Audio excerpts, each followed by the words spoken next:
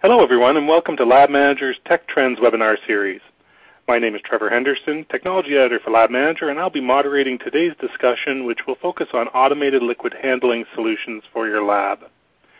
Today we have a panel consisting of 4 leading industry specialists who will share their insights into the pros and cons of various automated liquid handling systems and how they can be effectively integrated into your laboratory's workflow. We like our webinars to be very interactive, so we encourage you to send us your questions at any point during the presentation, and the panelists will address these during the question and answer session following the discussion. To ask questions, simply type your query into the question box located at the bottom left-hand side of your screen. We'll try to address as many of these questions as possible during the Q&A session. However, if we happen to run out of time, I will forward any unanswered questions to the panelists, and they can respond to you directly. Additional resources can be accessed through the resource widget located at the bottom of your screen. You may also move or resize any of the windows simply by grabbing them at the top or stretching them at the bottom right corner. You may need to move or minimize some of the open windows at this time to see the live view. This webinar recording will be available early next week on Lab Manager's website. At the end of this webinar, we'll share that link with you, as well as the contact information for all of our panelists. With that, let me introduce our first speaker. Dr. Paul Held joined BioTek in 1993 as a research scientist and is currently the Application Laboratory Manager. He holds a Bachelor of Science degree in Pharmacology from Albany College of Pharmacy and also holds a Master's of Science degree in Pathology and Molecular Biology and a PhD in Molecular Biology from the Albany Medical College. Thank you for joining us today, Paul. Well, thank you very much, Trevor, for the introduction. I'd like to thank everyone for attending the webinar. So, as Trevor said, I'm the Applications Lab Manager for BioTek Instruments. We are a manufacturer of microplate instrumentation. And what I'd like to talk about today is really automated liquid handling in low-density plates. And I'm going to use as an example automated self-fixation and staining.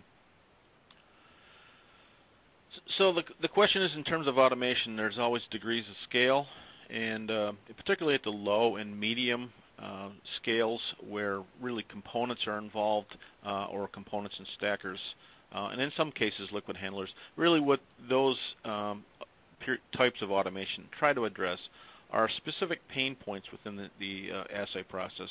The high throughput scale stuff is more interested in just moving large numbers of samples, whereas the low scale automation really is evolved around addressing pain points from the manual methods of operating whatever process you're trying to deal with.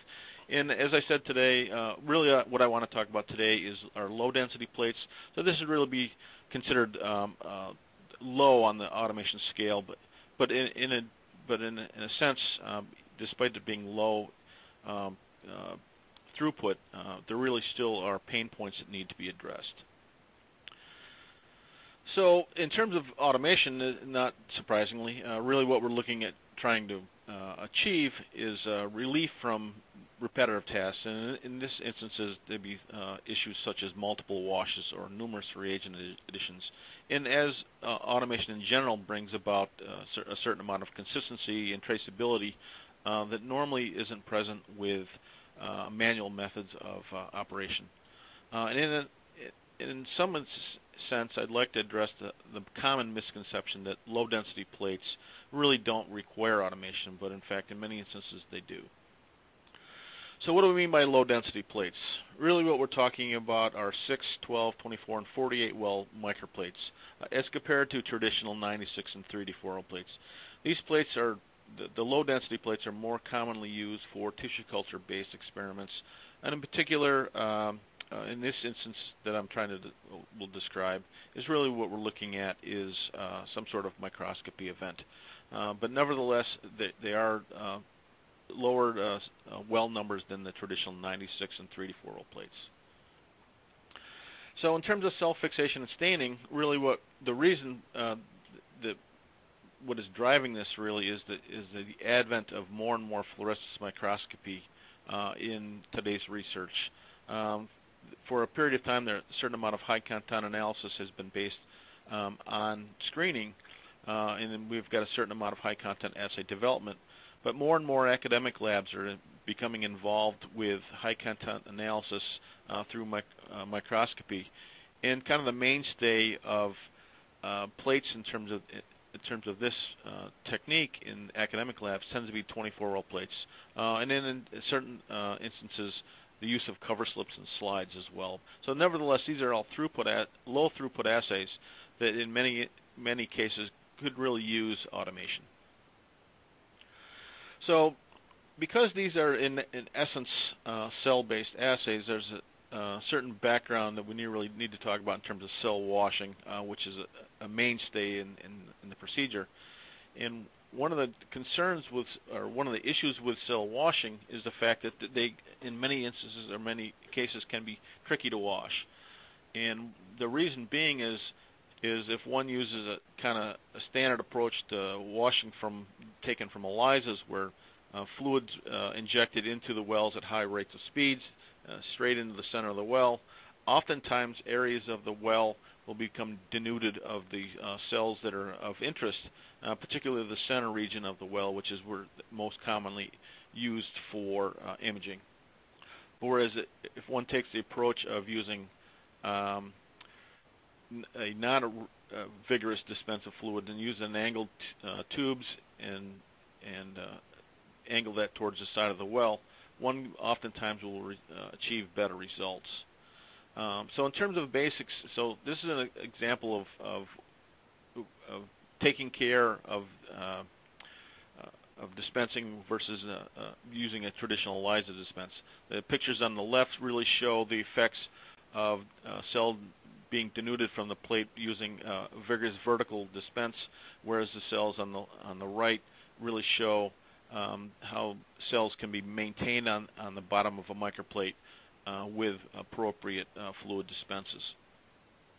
And the reason being is that we really have two things going on. One is aspiration, where there's a series vortex surrounding the aspiration tube, so care really needs to be taken in terms of minimizing the amount of time that cells on the bottom of the plate are exposed to this vortex.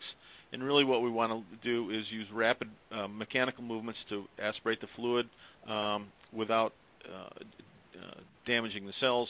And in addition, really what you want to do is leave behind some residual fluid that not only keeps the aspiration tubes away from the cells, but also in the dispense step, which you see next, you will see that this residual fluid serves as a buffer for incoming fluids. Oftentimes what we've noticed is that the dispense step is actually the problem as compared to the aspiration, where rapid fluid dispenses will denude areas of the well.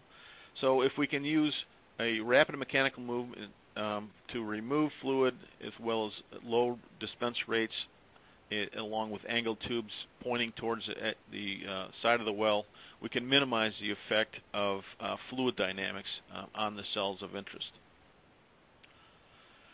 So as I kind of alluded to earlier, fluorescence microscopy has become more and more important in terms of today's research with the advent of a number of fluorescent stains, fluorescently labeled antibodies, primarily secondary antibodies directed to specific monoclonal primaries, and the use of a number of different inherently fluorescent proteins.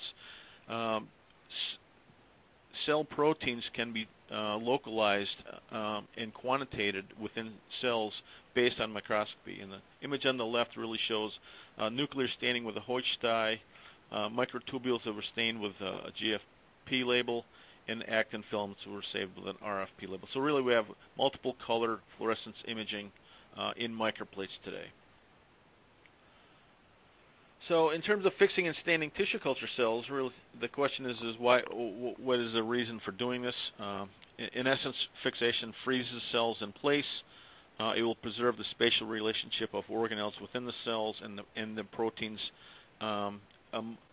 surrounding those organelles, and allows for imaging to take place at one's convenience. Many times live cell assays can be accomplished, but there are a number of instances where one cannot actually image live cells, and they really need to fix and stain cells, primarily when there's an antibody-based fluorescence detection, which as antibodies require membrane permeabilization, which is not amenable with live cells. So if we can fix and stain the cells, we can treat them with antibodies. We can then image them at one's leisure, allowing for batch imaging.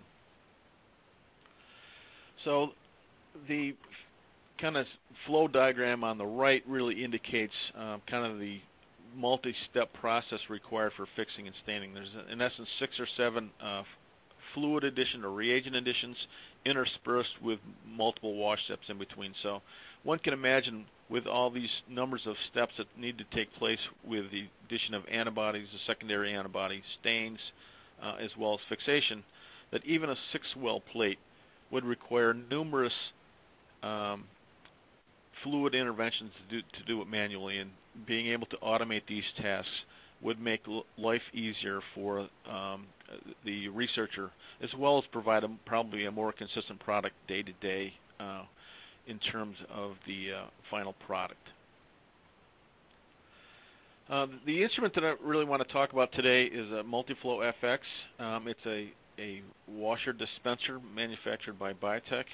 It has the capabilities of dispensing to anywhere from 6-well up to 15 36-well plates. It has 2 peristaltic pumps for reagent addition. It also has 2 syringe pumps for reagent addition, as well as a plate washing module.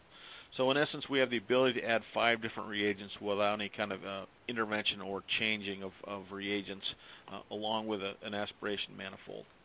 So I'm going to use this device really to accomplish fixing and staining of cells in low-density plates. So as one can imagine, low-density plates present their own challenges, and the first of which is each density of plates has a different geometric configuration. What's important in terms of aspiration of fluids within wells is that the manifold is correctly positioned. The manifold in the multi-flow, in essence, has 1 aspiration tube for each well, basically based on the short geometry of the plate. As you can see, the little red dots indicate where the aspiration tubes will be located.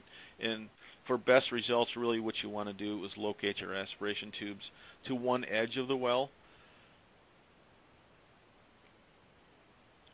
And then, nevertheless, needless to say, different aspiration manifolds are required for different plate geometries. A 12-well plate would require a manifold with 3 aspiration tubes, whereas a 48-well plate would require one with 6 aspiration tubes. But regardless, there's one aspiration tube per well at any one time. Likewise, the dispense manifold for washing, where you're going to add reagents, it needs to be positioned adjacent to the edge of the well as well, and we use angled tubes to direct the fluid flow into the edge of the well, dissipating much of the fluid energies before it actually hits the cells themselves. Likewise, the syringe pump dispenser manifolds are independent of both the washer as well as the peri pump, and last but not least, the peri pump is independent as well. So we've got different manifolds for the different dispensers.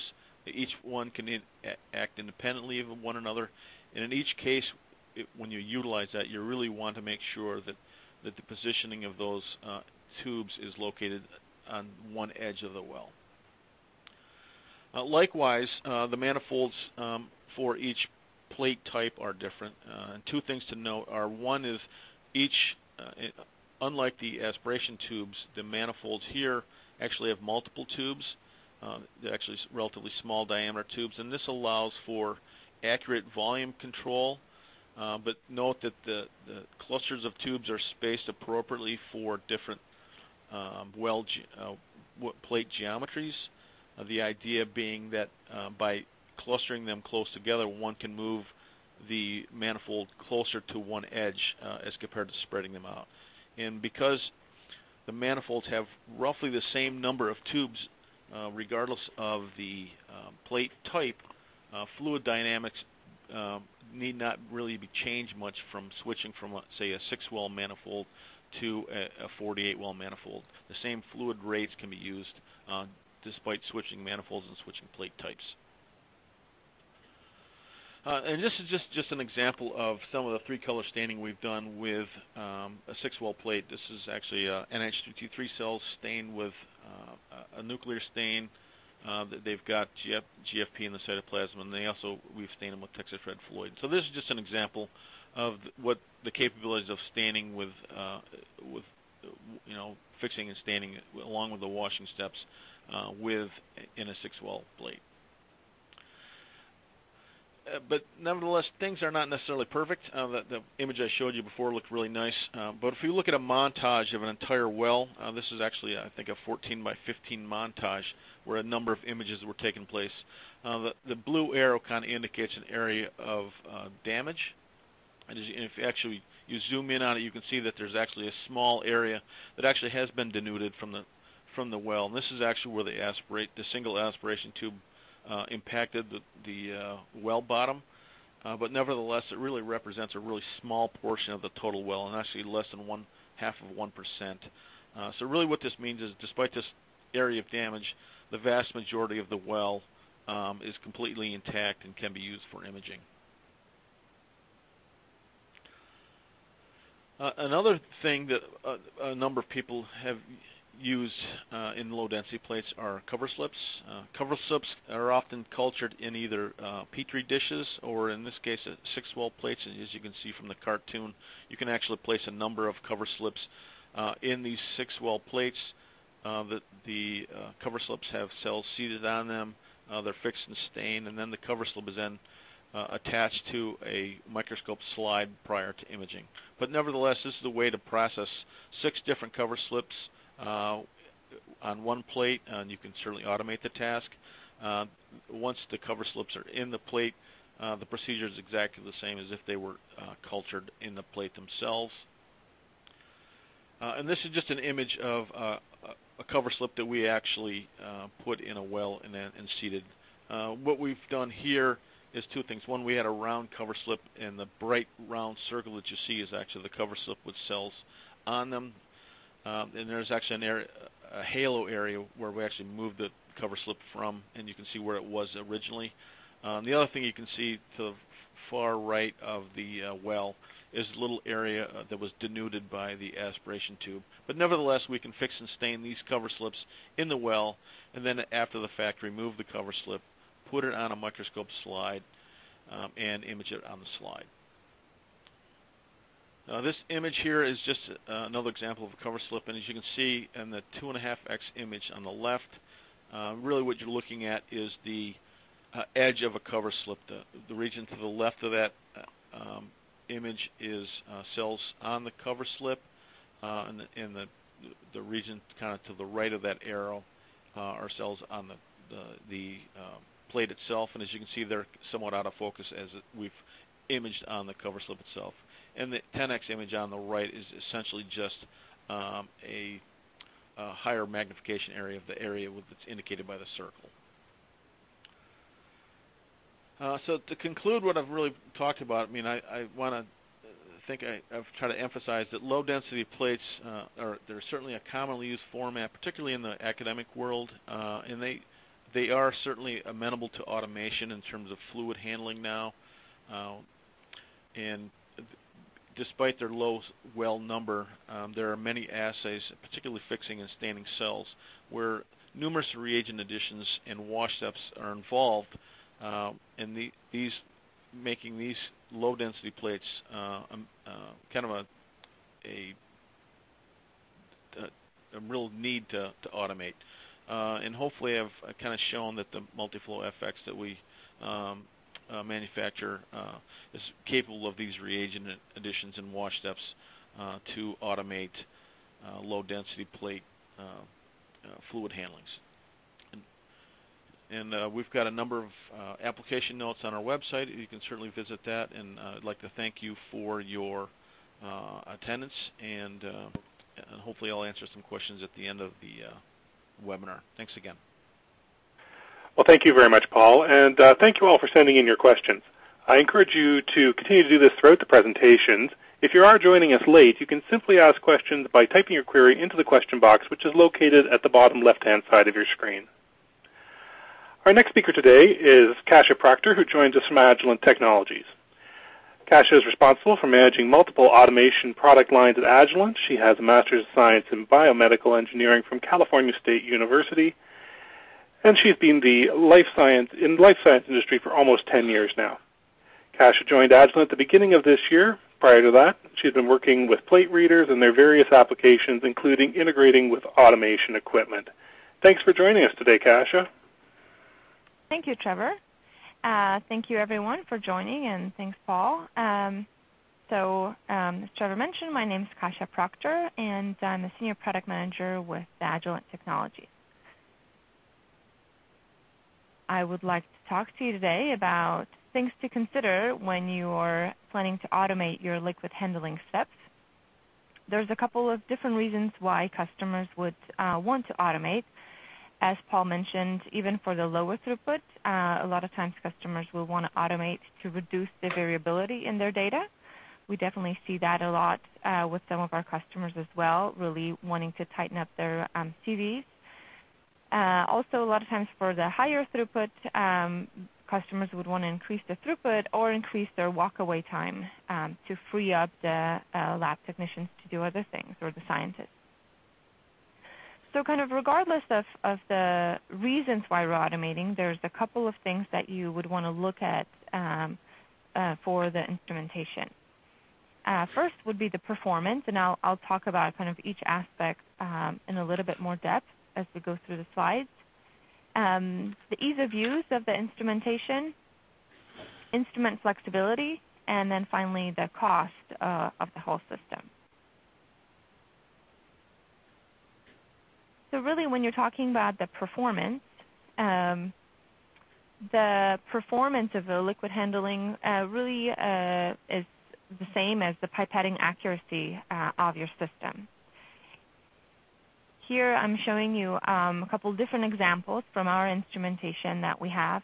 And the things to consider is the published specifications are one thing, and then what you can actually achieve is another. In some cases, like with Agilent's Bravo system or the on-call multispan, you can see that the systems outperform the published specifications.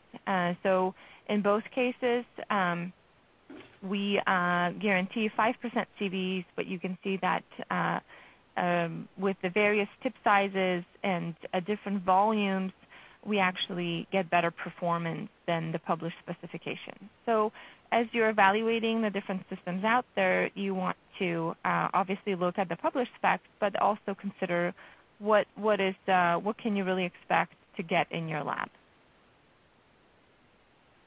The other aspect that I mentioned would be the ease of use. When you're thinking about the ease of use, really software is the main interface with the instrument.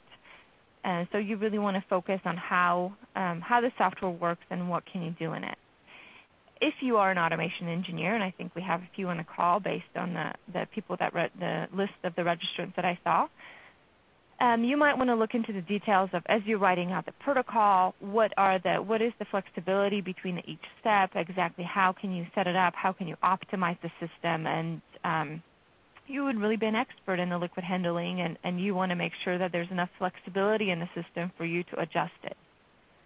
But for all the other users, that you really want to make sure that it's easy to walk up to the system and use it, and that there's a user-friendly software that allows you to be less experienced in the liquid handling, but yet still be able to run with it and still be able to use it.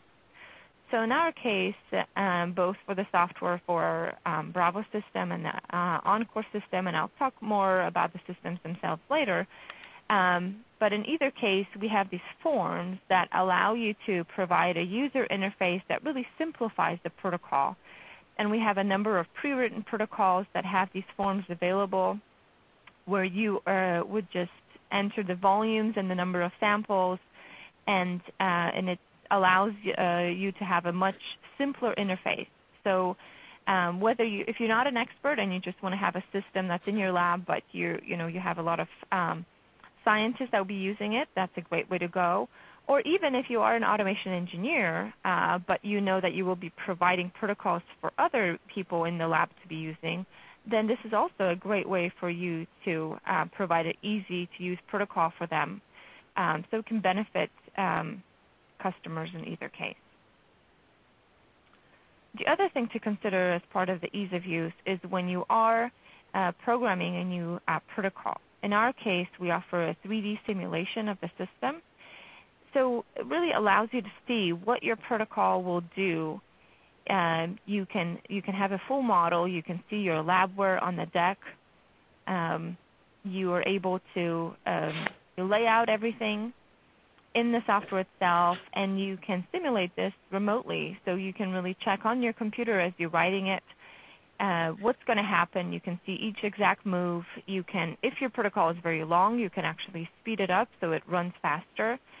And you don't have to do all this testing in front of an instrument with an actual hardware in front of you. So that really saves a lot of time, in particular, again, when you're writing new protocols.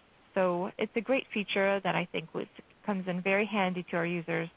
So that's something that you should think about as you're looking at the different systems out there. The next step that I think is important to evaluate when you're looking at automating liquid handling steps in your lab would be the instrument flexibility. So you're most likely buying an instrument for a specific assay. You have specific tests that you plan to run with it. But it is an investment in a way, and so you want to make sure that in the future, say a year from now, if things change, there's flexibility in the system to allow you to use that piece of equipment for additional tasks. So in our Bravo system, for example, this shows you the hardware flexibility of, we have a full pipetter head where you can have a 96 pipetter head, and you can use that for what you call plate stamping, when you would transfer from one 96 plate to another 96 plate. But you can also use just a few rows or columns, or just single tip on the right bottom image there. So really allows you to have more flexibility if you're trying to do a dilution series, if you're just trying to move a few samples from one plate to another, then you have that flexibility with the system. You get a greater flexibility with our Encore multi-span system, and that offers, that's the only instrument with the multi-span capabilities. You can see in the animation that we have here, it allows you to spread the pipetters in the y-axis, and then you can also see them separate in the x-axis.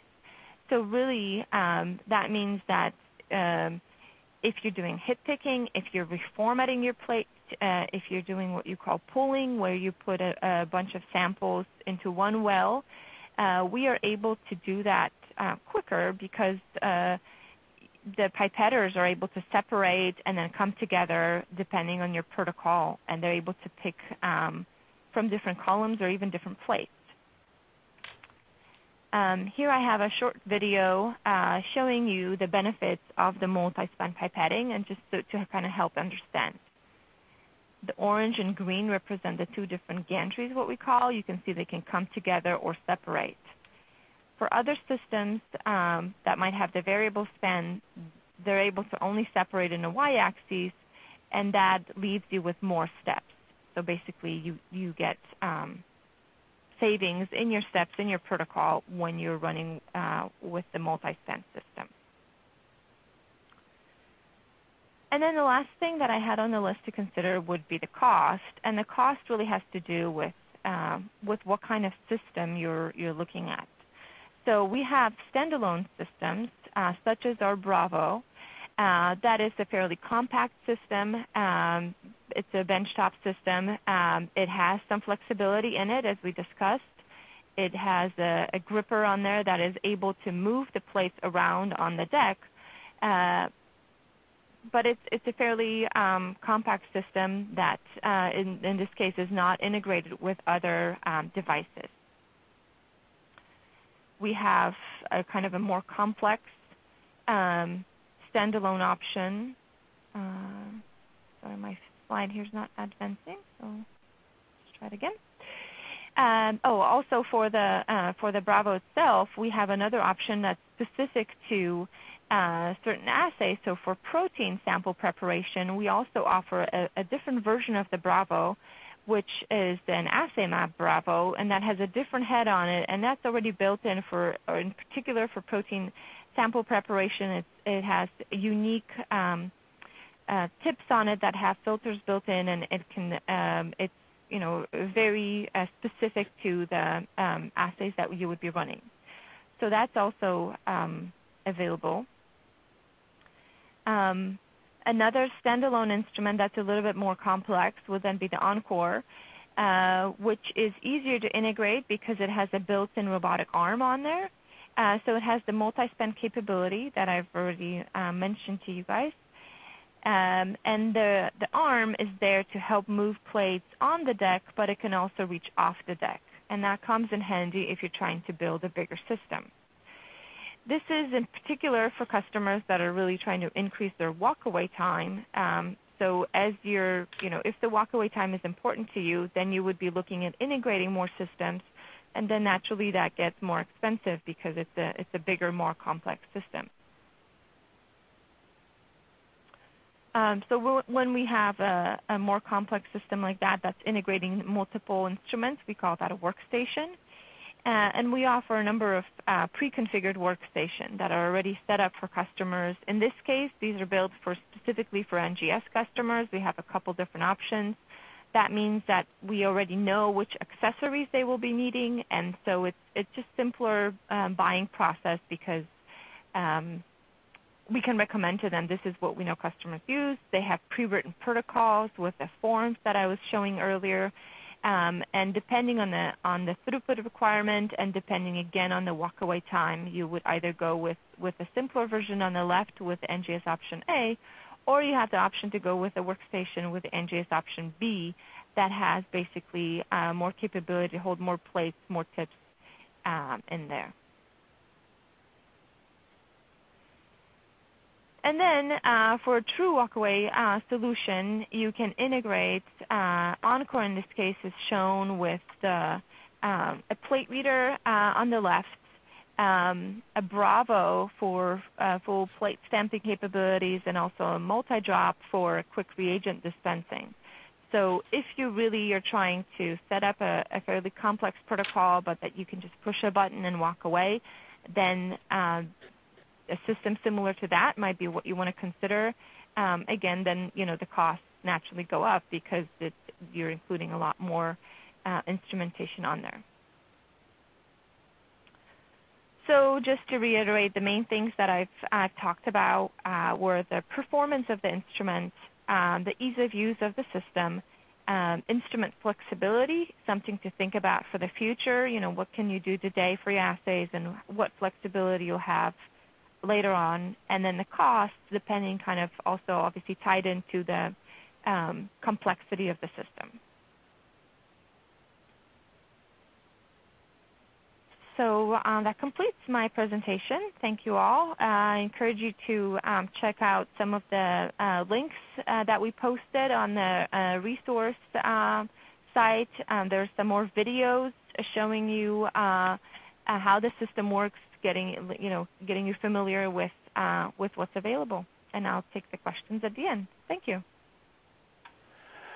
Thank you, Kasia. And just a reminder that this video will be available early next week on Lab Manager's website. If you'd like a copy of the presenter's slides, we suggest that you reach out to them individually via email. Their contact information will be available at the end of the presentation. Our next speaker of the day is Hal Wehrenberg, who joins us from Tecan. Hal has worked with Tecan for 9 years. He's been in Switzerland as a software product manager for 4 years and is primarily responsible for touch tools and next-generation software. Prior to that, he worked for Tecan US as a Chicago-based field engineer and traveled all of North America helping customers adopt automation, mentoring engineers in advanced Tecan automation options, and implementing a wide range of applications on Tecan platforms. Thank you for joining us today, Hal. Thank you, Trevor. very excited to kind of talk to everyone who's attending the webinar, and thank you all for your attention. The first thing I want to start with is just kind of show the open platforms that we have to work with. So if you're considering automation and what types of practical considerations you make, one of the first things that you need to really consider is what types of hardware you want to work with. What are your assay needs, and what do you need to accomplish those? So to start that off, we have our Freedom Evo 75. This is the smallest of our open platform offerings. But even though it's small, 75 is actually the approximate width, 75 centimeters. For those of you in America, that's about 2.5 feet wide. You'll see here there's actually a lot of options. There's a liquid handling arm on the left. There's a robotic gripper arm for moving plates around. It can actually take plates to, there's a reader on the right, a washer on the right. There's an incubating option in the back. So you can actually do a lot of assays with just a small thing like this, and all of these options are also configurable. Moving up in the range of flexibility, we have our Evo 100 to 200 platforms, and again, these are giving you the approximate widths. Here you'll see there's a couple more arms. We can actually do 3 arms at a time. There's the gripper arm on the left in this particular one. We have a flexible channel arm in the middle, and that's again something really good at going from tube to plate. Those tips can spread out. They can move up and down independently, and it can come with 1, 2, 4, or 8 tips. We even have the ability of putting 2 of those on a single system, so you could actually have 2 arms with 8 tips hit picking at the same time, and because it's so light and dedicated to those functions, it also moves rather quickly. And then the next arm is available only on the 100 to 200 platforms. This is the multiple channel arm. It's a little bit wider because it actually can mount 96 tips, 384 tips. It can swap between these on the fly, and you can also pick up rows and columns to pipette with those. And off on the edge of this particular example, you'll see another Tecan reader. So a lot of options here. And recently we have introduced our new Fluent laboratory automation system in cell-based assays. These numbers here, the 480, 780, and 1080, actually refer to the area of the instrument. And if you want to find out more about the Fluent system, we did include the Fluent Laboratory Automation Solution Cell-Based Assay Brochure as one of the resources. So I would encourage you to download that PDF, take a look, or come check us out at tecan.com/fluent, and we have videos and all kinds of information there. These platforms altogether actually give us a wide range of options, from kind of a small footprint with a good amount of flexibility all the way up to some of the bigger systems with a lot of throughput, a lot of capacity, and a lot of flexibility. This is perhaps where it can get really confusing for the people who are new to automation. If you're just considering your first time how to take a manual process to an automated process, this is where our sales engineers are going to earn a little bit of their money. We would definitely encourage you to reach out to your local sales rep and have them help you consider what actually meets your needs. And you'll start with kind of configuring a system and talking about what your assay or protocol is. And that salesperson will also kind of talk you through more than just what are the bits and bobs that we need to screw onto the system. There are other considerations that you are really responsible for taking a look at ahead of time. The consumables, the reagent containers, what are you going to put your fluids in at the start? To, of course, the instrumentation itself. And then there's also a lot of considerations at the back end as far as what's going to happen with the data. So with Tecan readers, we not only can go ahead and get some values and read luminescence, fluorescence, or what have you, we can also do some of the data reduction and make sure your data flow is covered as well. So it's really not just put samples on an instrument, press go. It's considering the whole workflow in your lab, from samples coming onto the instrument to actually data moving downstream. We have actually done a lot of this type of work with partners, and I want to talk you through the considerations we make as a company as we start trying to put together a system. So those practical considerations that you have to do in your lab, we're also doing ourselves on a pretty consistent basis. So as we are trying to kind of pay attention to where markets are moving and what assays are exciting, we're also working with partners to deliver some of those. I'm going to talk through a specific next-generation sequencing workstation and some of the considerations we made here for this one, but there's actually a wide variety of stuff. Here on labmanager.com, if you just type into the search Tecan mass spec, you can find our system that we dedicated for front-end mass spectrometry for the sample preparation, and you can see the webinar and the special considerations we made there. We also have some information on our PCR systems on labmanager.com. So there's a lot of offerings here. If you're curious about other stuff, go to our website or go ahead and get in touch with one of our sales representatives in your area. I'm sure they'd be happy to talk with you. The first thing we did for the next generation sequencing of workstation was, of course, consider what are the needs of the assay. And so we actually were able to go with a small footprint instrument with a air displacement liquid handling arm. There's a shelf in the back for some additional storage of tips, and the robotic gripper arm can take those tips out so we can actually do a longer walk-away time with the amount of tips that are on the system. Some temperature-controlled shakers and some thermal devices. And one of the things that actually we have found in the last couple of years becoming increasingly important is this touch interface on the right. The next step after configuring the system, once we identify what an assay needs, is as far as what hardware pieces are needed to actually execute the steps, is to actually really make some considerations on what is the operator going to interact with on a daily basis? What are they going to have to do with the instrument? And what information are they going to have to type in? Are they going to have to give a sample count or a target concentration or a target amount of volume, that type of thing? And so we've got a dedicated operator interface. We call it Touch Tools. And it's an intuitive interface. We actually have had a lot of fun at trade shows with people who've never seen it before and inviting them to come up to the instruments and just say, press go, see if you can do it. And we've got some special commands that allow you to do things like embed your SOPs right into the assay. This screen here is just one example. If you just do a typical program in EvoWare, and you ask the operator for some variables, and you can read these here, how many samples, how much reagent in microliters. It doesn't require a lot of explanation on how to change these values before moving on in the assay. And that's really the goal here. The people who are pressing go on a daily basis, you generally don't want to have to train them at a level where they are automation experts. And you might find that you have operator turnover, and so you want to make sure that new operators can get up to speed quickly on the daily activities in your lab.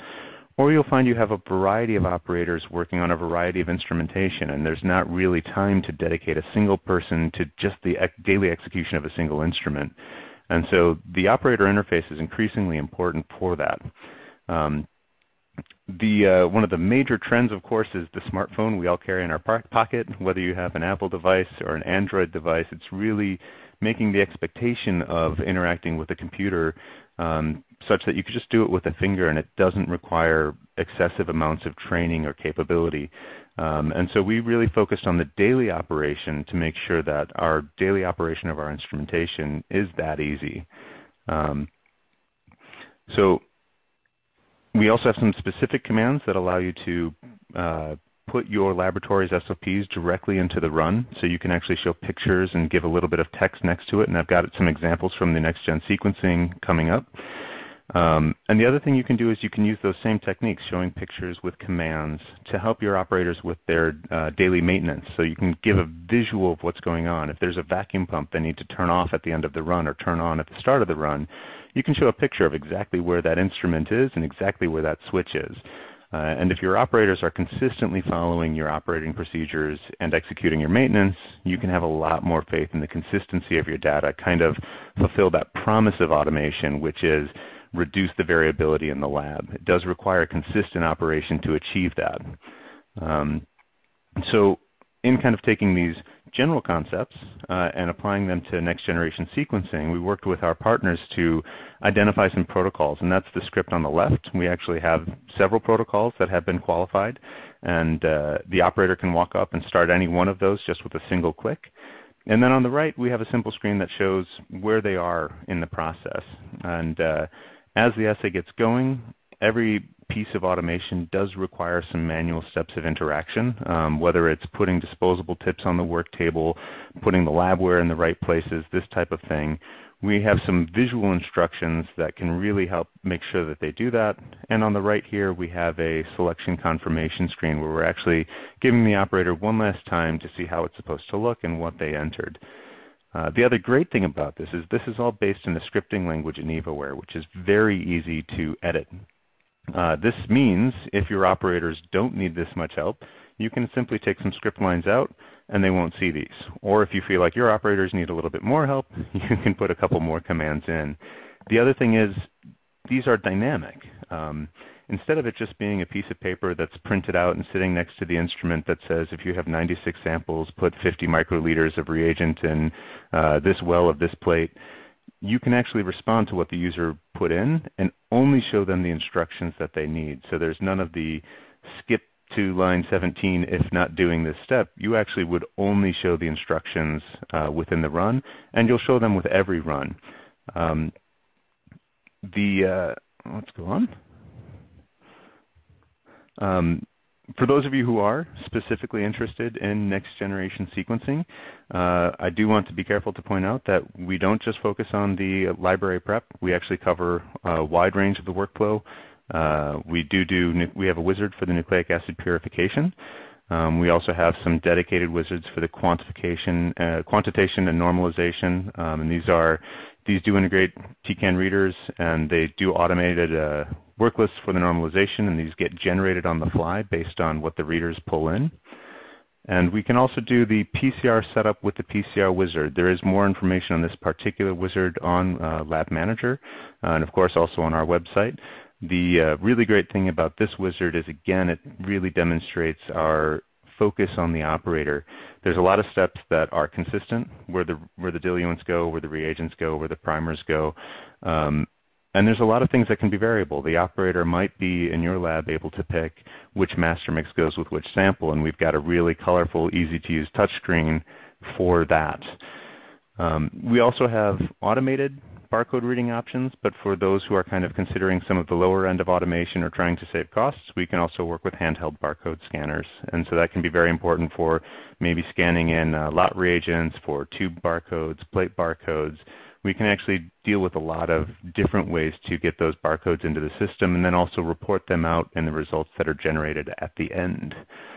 So I hope that this gave you, by talking through some of the considerations we made for the next generation sequencing, it gave you some of the ideas of what we consider those practical considerations that you need when you're considering adopting automation, whether it's your first system in your lab or whether it's bringing a new assay onto an automated platform that you haven't done yet.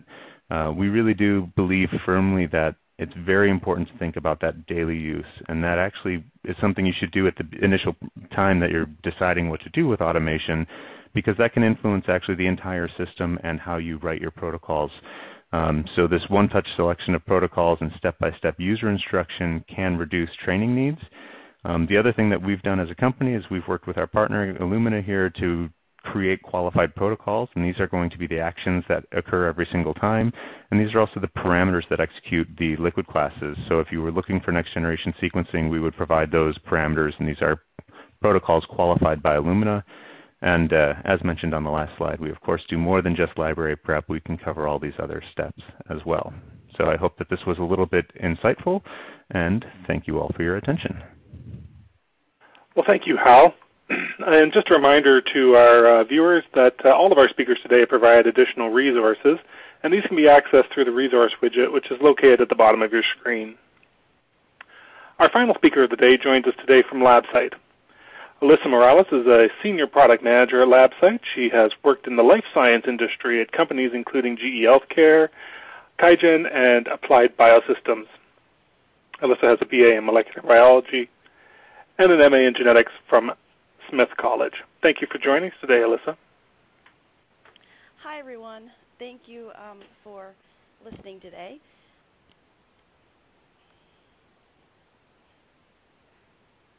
As Hal mentioned, my name is Elisa Morales. I'm a senior product manager at Labcyte. Today I'm going to be talking about using acoustics in the laboratory setting for your liquid handling needs.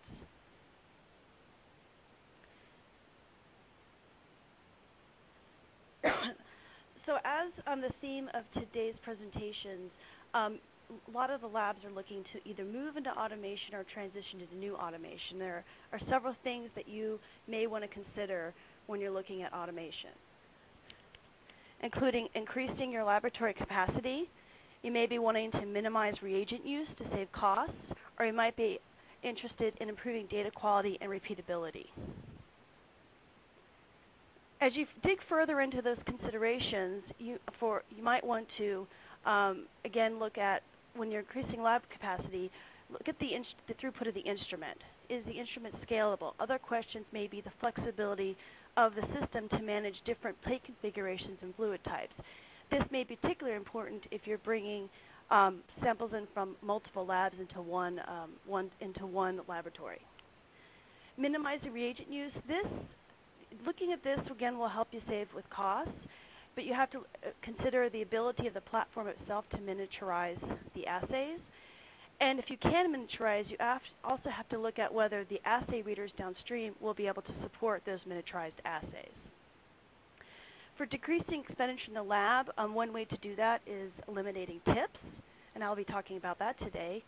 And again, improving data quality. This is particularly important if you start looking at miniaturization, as you want to look at an instrument that is a highly precise instrument, as again, as you get down to those lower volumes, they will affect your assays. At Labcyte, we create liquid handlers that use acoustic energy. We have several different models that address different throughput needs. Each instrument uses acoustic energy to transfer both aqueous-based solutions like master mixes or nucleic acids, and also DMSO.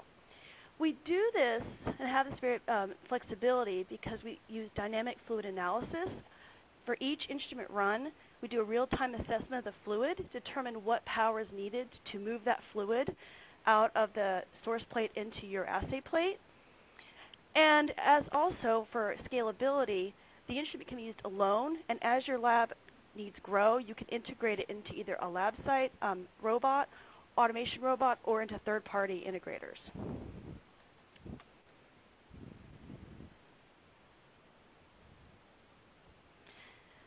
So acoustic technology works a little bit differently than your tip-based technology.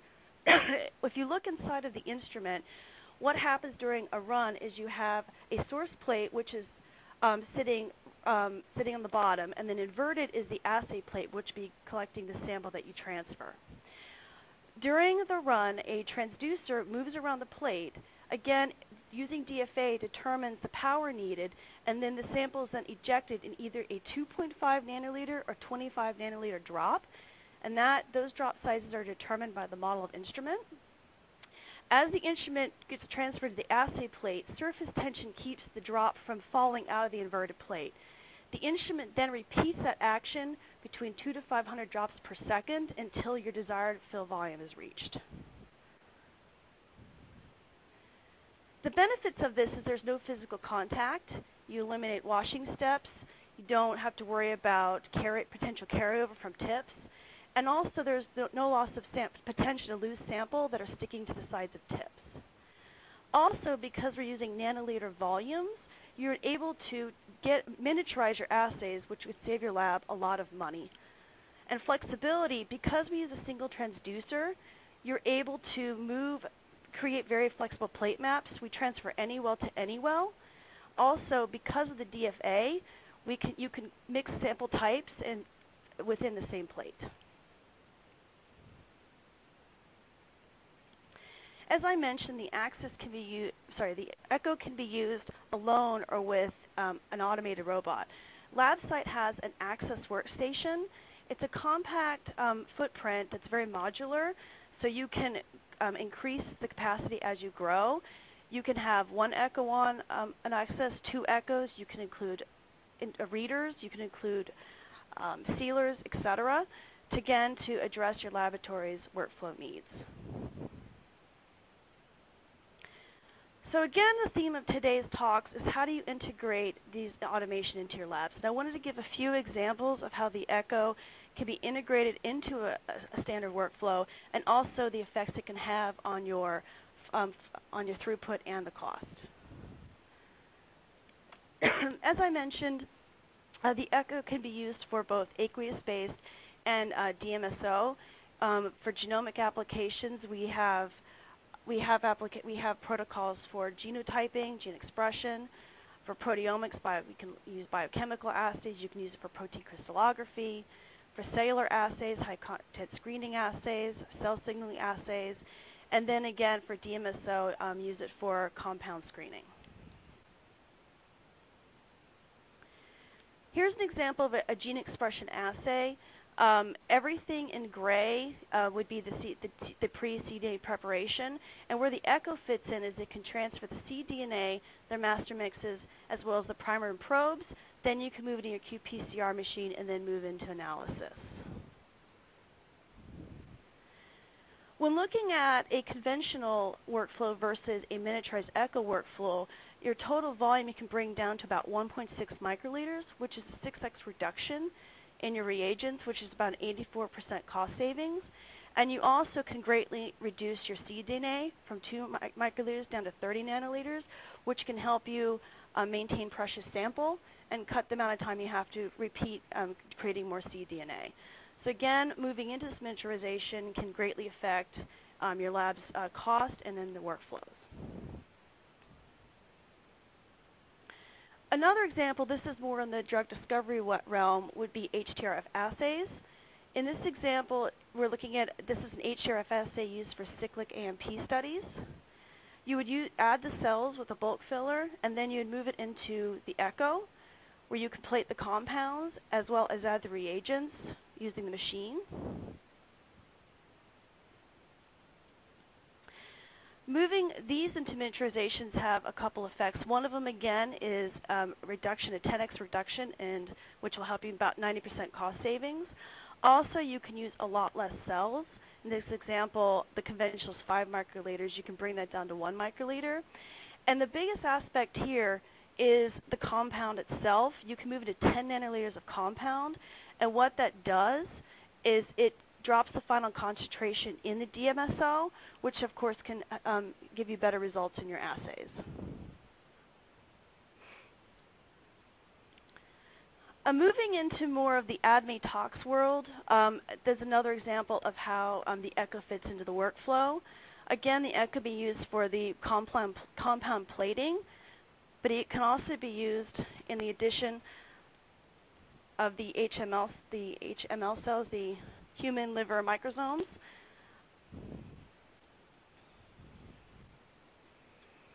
Again, you would have, this would allow you to have significant cost reduction, allow you to have a lot less DMSO in your assay. But the other interesting aspect of using the echo for this type of an assay is you can remove an entire step out of the assay. In the conventional TDI assays, you have to do an additional aliquot step because the volumes are too great for a 3 to 4 well plate.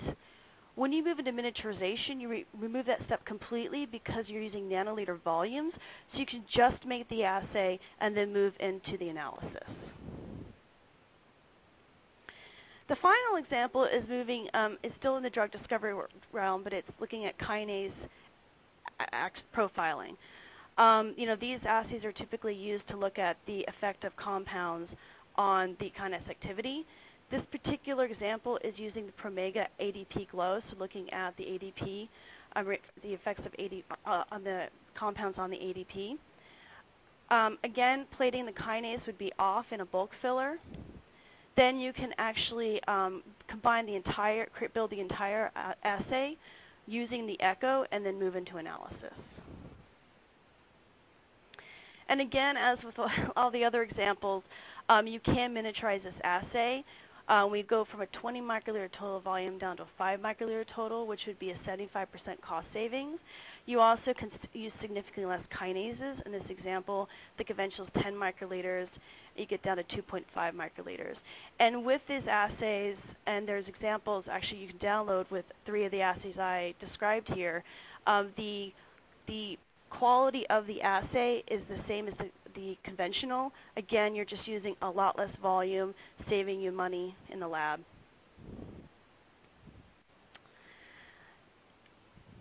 Thank you for listening. And again, the Echo liquid handlers use acoustic energy. They are we're highly accurate and precise at transferring nanoliter volumes. And we're extremely flexible both in the plate mapping and the liquids we can use. Thank you. Well, thank you very much. And Thank you all for your presentations. I think we'll go straight into our question and answer session. And I believe also joining us today for our Q&A is Bonnie Edwards, who is an application scientist at Agilent Technologies. So the first question that I had has to do with training for these systems. It looks like a lot of them have fairly straightforward operations. Now, is training typically done in lab, or can this be done in demo labs? What's the best option? Kasia, maybe I can start you with that.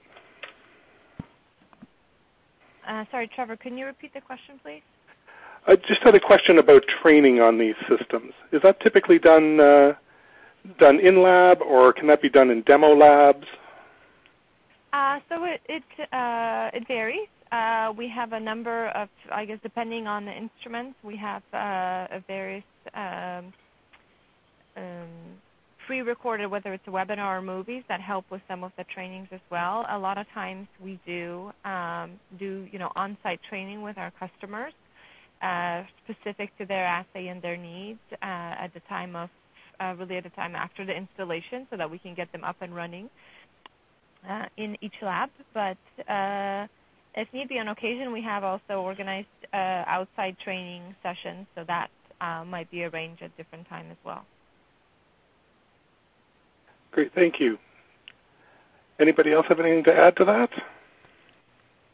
Well, I was going to say, it all, I think it in part depends upon the complexity of what you're trying to automate. I mean, the large automated systems that have been described here, I'm sure that the amount of training necessary is fairly substantial.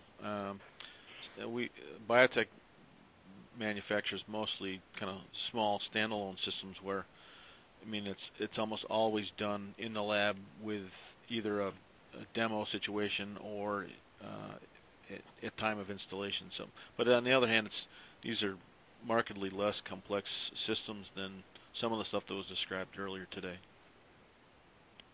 I'd like to jump in just as the counterpoint. This is Hal with Tecan, which actually does have the larger systems that can integrate washers and stuff. We actually do offer, with every system we install, on-site training of the operators for things like the system care and safety. We also have an online training program called Tecan Academy, so that you can actually get certification for your operators. And then for those customers who are interested in really learning the full depth of our software and system capabilities, we also have training centers in the U.S. and in Europe where we will offer multi-day training sessions, and we can also sometimes offer these on site for customers where we will teach the wide breadth of what the software can do and also get into some of the really fine details of liquid handling as well, as far as the parameterization of a liquid class. So it kind of goes from the small training to the big training depending on the needs. And this is Elisa. I'll chime into it for Labcyte, Elisa Morales Labcyte. We also offer on-site training. It's typically about half of a day. However, a lot of customers do approach us as miniaturization gets more popular to try it. They want to miniaturize assays that may not have been miniaturized yet in any other lab. So we typically will go in, work with them in a demo, and start working with their workflows to get the right, just make sure we have the right liquid classes and they're comfortable with the instrument. And then if they do buy the instrument, then again we train them formally after the purchase. Great, thank you. Now we have a question about handling sort of difficult fluids, viscous fluids and gels. Can all these systems dispense viscous fluids and gels? And maybe I'll start with you, Elisa. Yours, it interests me the most, I think.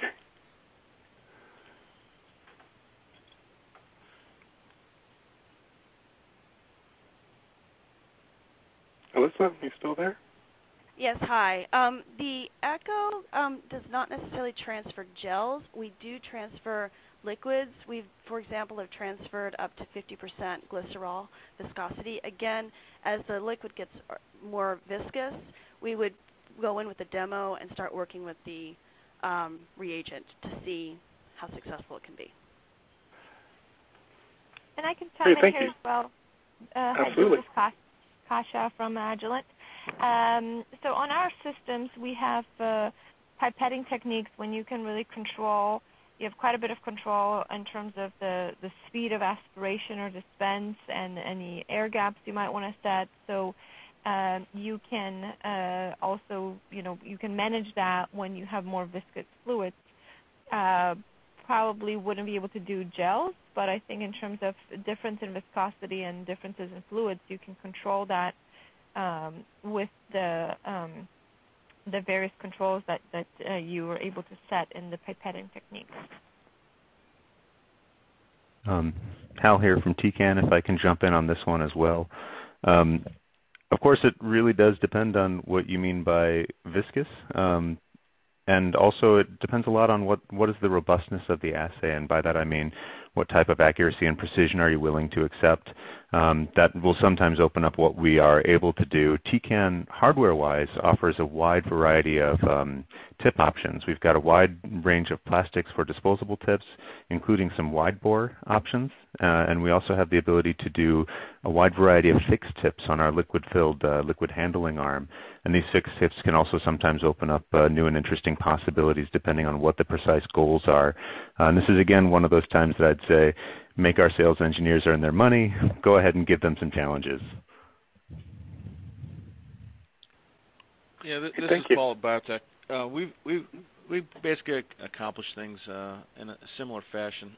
With the multifold that I talked about earlier today, it's got a number of different dispensers, and they're more or less calibrated depending on what type they are. The peri-pump dispensers are, in essence, calibrated by the autoclavable cassette.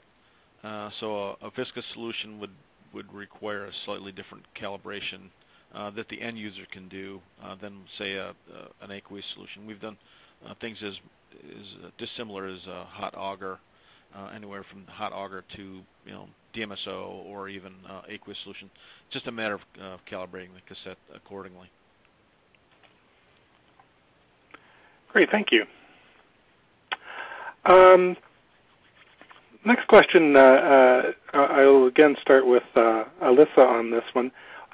What is the throughput of your Echo liquid handler, and how does the speed compare with a tip system? It depends on the volume and the liquid. Again, 200 to 500 drops per second. Again, that also depends on the model. The 555 does the 5 nanoliter, is one of our fastest instruments. The 525 also is quick and does 25 nanoliters. That tends to be used more for your genomics assays. And the 525 also has a bulk buffer chamber, and again, 200 to 500 seconds.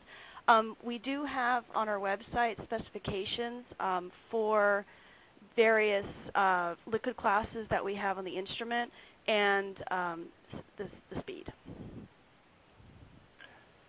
Great, thank you. Any other comments there as far as high throughput needs and? Yeah, I would just kind of want to come to her defense a little bit and say perhaps the question's a little bit unfair to compare what the Echo can do to what a tip-based system like what the Tecan platforms can do, because of course we can pipette 8 wells at once, and at the larger volumes our speeds are going to be much faster, and that's on the liquid handling arm. We also have the ability to pipette even sub-microliter ranges with our 384 channel head, so you could do an entire plate at once if you were looking at doing something like a reagent distribution. It would, of course, be more appropriate to choose something like the MCA 384 on an EVO. And so as far as the high throughput goes, if you're really talking about the quantity of plates going through a system, it really comes down to the assays. On a tip-based system like ours, you have the ability to have different arms executing different functions. You could have the liquid handling arm pipetting from samples to plates, and while plate 1 is going downstream, plate 2 can have its samples pipetted while the MCA is pipetting plate 1's reagents. So it is a little bit of a different game, and it depends a lot on the assays. Great, thank you. The next question I had was, how easy is it to reconfigure your hardware and software for multiple assays, or if your assay type is going to happens to change. I'm happy to take that. If I can. Certainly. Okay, so Kasia here from Agilent. As I mentioned during my talk, there's quite a bit of flexibility with both our Bravo system and the Encores. Obviously, you'd need to have a new protocol, whether it's a pre-written or if you're writing a new protocol. We do have a one-touch teach with our robotic arm on the Encore. As I showed you in the photos, there's an arm that's built into the system, and it can reach off deck. So that makes it easier to try to teach the robot positions if you're trying to integrate with another device or grab the plate from somewhere else. So I'd say there's quite a bit of flexibility in there, but you would have to test a new protocol. Again, the 3D simulation comes in handy for that, and I think you can adjust it and run with different things. And I think with Tecan we have a similar philosophy as Agilent as far as if you look at the systems. But this is actually what I would say is one of Tecan's greatest strengths. When I was in the field, that was one of the things I did the most, was an instrument that had been in the field for 1 or 2 years. The customer decided they wanted to bring on a new assay that required a new device or different carriers. And on an Evo, you can literally just slide a carrier off the work table and slide a new one on. It's something that could even happen on a daily basis if you had different carriers for different needs. But we also have a lot of integration options. We have our robotic gripper arm, which can integrate devices in the back, on the side, or you can even cut a hole in the work table and integrate devices underneath the work table. So we also have our Tecan's reader and washers that we're very proud of that you can integrate. But we're also a little bit device agnostic. If you have a third-party device that you love, if you love your BioTek washer and you need it for your assay, that's actually something that we could integrate right on our system, and it's something you could do after purchase. It's something that 2 years down the line, it wouldn't be a problem to have us come in and help you integrate that one thing you need for the next assay or for the next idea. Okay, thank you. Hi, this is Elisa. This is at Yes. Labcyte. To answer that question also, for the echoes, you don't have to change hardware, and there's no user calibrations. Because of the dynamic fluid analysis, you can have multiple different reagents in the same plate. And you do not have to change anything to move your liquid. Your destination plates can be 1536, 384, 96 well. Again, it's just telling the machine what you have. And then again, the machine with the dynamic fluid analysis will do the proper adjustments to transfer that liquid into the inverted assay plate. Hey, thank you. Paul, do you have anything to add? Well, I'm kind of struggling as how to answer a question. Your question was more directed, I think, towards automated systems as compared to what we have is really in many instances would be considered a component to that automated system. The multi-flow is, it's in essence a strip machine that handles one plate at a time. Certainly, it's easily configured in terms of changing manifolds for changing plate types. And programming is as simple as telling it you've got a different manifold or a different plate type. So making changes on the multi-flow would be markedly, I think, simpler than changing a whole process on an Evo, as an example. Great, thank you. Now, do these systems have options to work on customized plates, and can they work on all formats? From Tecan, our short answer is yes. We do supply definitions for a wide range of labware from 6 well up to 1536 well. And we also have a bunch of tubes that we give default definitions for. But our software can also accommodate if you wanted to literally duct tape a Dixie cup to your work table, we could also model that and aspirate and handle that as well. So customization of labware is also something that we can do very easily and very well. Yeah, same here. So this is Kasia from Agilent. We also have the option to customize your labware. So we've played with various, whether it be tube holders or various plates. We have definitions of a lot of the labware that's out there already, we have that pre-configured on the system. But if you want to make something that's customized, then you can definitely set that up on the system. Thank you. Any other comments? This is Paul BioTek. I was going to reiterate the same thing. We've got the instruments have a fair amount of adjustability within offsets and things like that you can accommodate. Not only standard plate formats, but even kind of off-standard formats in terms of offsets and height adjustments, things like that. Great. Thank you very much. Elisa, sorry. Yep, go ahead. Okay. But for the echoes, we also can do custom labware definitions for the destination plates. SBS format, we also customers also use things like slides and arrays. Great, thank you. Well, as I look at the clock, I realize we're running low on time. I do have a few more questions that are more instrument specific, so I'm going to forward them to our speakers, and they'll get back to you directly. So this brings us to the end of today's webinar. If you have any further questions, please consider reaching out to the panelists directly, as they are the true experts in the field. Their contact information, as you can see, is available on the screen now. Just a reminder that today's webinar video will be available at the link you see on the screen. On behalf of Lab Manager, I'd like to thank our panelists today for their hard work that they put into their presentations, and I'd like to thank our sponsors, BioTek, Agilent Technologies, Tecan, and Labcyte for supporting our Tech Trends webinar series. As well, I'd like to thank all of you for taking time out of your busy schedules to join us today. You may wish to join us for our next Tech Trends webinar, which focuses on developments in microplate technology. This webinar will be taking place Thursday, October 16th from noon until 1:30 p.m. Eastern Daylight Time. For more information, please visit our website at www.labmanager.com. We hope you can join us again next time. Thank you.